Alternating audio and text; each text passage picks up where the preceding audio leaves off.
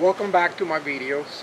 This will be a continuation of the video part 1 that I did on 3D printing and tree injection. You remember the small problem I had in the video part 1? At the end of the daisy chain I had a leak, product of my inadequate capping of the T. Well, I went back to the drawing board and I designed an L. Just one barb tube. I sent it to Nextline Manufacturing, and 3-4 days later, voila, I have a part. So we are going to test now the system, and we're also going to test this new way to deliver the material via a pressurized vessel. I have 3 quarts of water in this vessel, which is almost 3/4 of a gallon. Let's see how he takes it. Let's see what kind of a pressure. I really don't expect to go over 40 because I don't think this system is capable, but 40 will be a high end of the pressure on this system. So I'll try to make this video short and summarize, and let's get to work. The tree is in good condition. The weather is perfect for this, sunny and hot, so the tree should take the liquid. Let's see how long it takes to get 3/4 of a gallon. We're going to drill always using our face shield and protecting our face. We're going to drill here.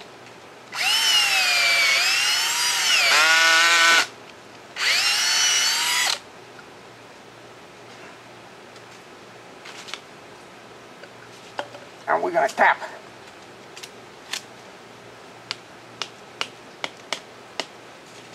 And we're going to keep moving on all around the tree. I can see, because of the bubbles moving in, that the tree is really taking a good amount of fluid in the six T's that we have, C injectors that we have going into the tree. Everything is going real well. At 35 pounds. At 40, that's exactly where I want it to be. 40 pounds. I don't know if you could see the bubbles moving. Moving really fast. We have no leaks of any kind. But remember, this was the leaking injector.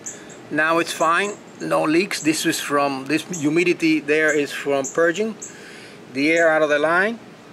Everything is working real well. I appreciate Nextline Manufacturing for doing this. This would have been impossible a few years ago, even a few months ago. We're reaching the end. There's no more water coming out. We did the 3/4 of a gallon in about 7-8 minutes. Nothing. It's just empty. And the line is moving. What's in the line is getting moved into the tree. That's what the bubbles are telling us. All the bubbles. So it did a very good job in a very short period of time.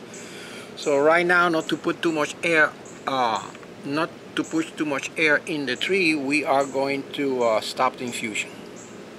We are ready for part 2. Now I have pressurized this vessel at 70 pounds. And what we're going to see now is how long does it take, if it could take 50-60 pounds of pressure, and if we lose the integrity on the system at the tube or at the T's,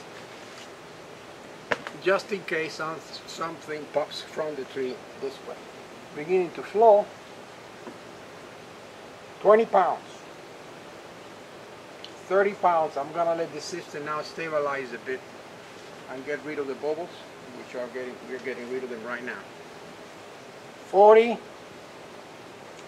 pounds, and the pressure is dropping very quickly. That means the tree is taking in all this fluid. 45. Wow, incredible. 50. It's at 50. I've been steady. The pressurized vessel is down at 65, and I can keep it with the valve at 50. Incredible. I don't see any leaks. You see, if I shut the water, the pressure drops because the tree is taking all the liquid. I open the valve a bit and the pressure starts going up.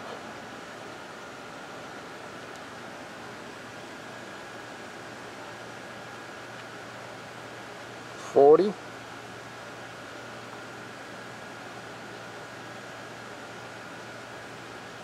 I really don't want to push it above 50 because 50 will be plenty for this type of activity. I don't want to break one of my teeth. I'm just going to leave it flowing at around 52, 53. Let's check now. The teeth, everything's working real well. No leaks. Remember when we had the problem? It's perfect. Thank you to Nextline Manufacturing for being so quick. Incredible. These teeth are holding 52, 53 pounds of pressure. Let's take it now to 55. Let's take it to 60. The pressurized vessel has gone down to 60, so I don't think we're going to get more than 60. But 60 is a remarkable for this. Truly incredible. It took like another gallon of water in about less than 10 minutes. The system is still holding pressure here at 50 pounds. All the water is gone, and now we're going to do a test. For me to reach this 50 pounds, 60 pounds of pressure, I have to do it in a way that I can remove the teeth without effort. So we're going to check to see if the teeth were not hammered too hard in to the point that they will be destroyed.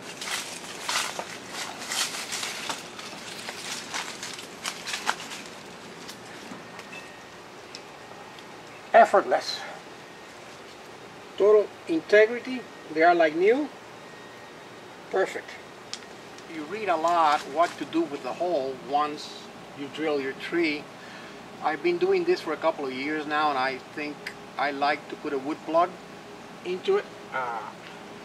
Contrary to what some people say, not to do anything. I come back a year later, you don't even see the plug. There's no bad signs around it, so that's what I like, and that's what I do.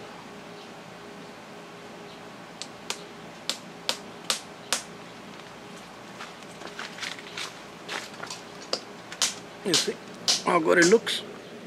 If you would paint this dark, you would not even notice they're there.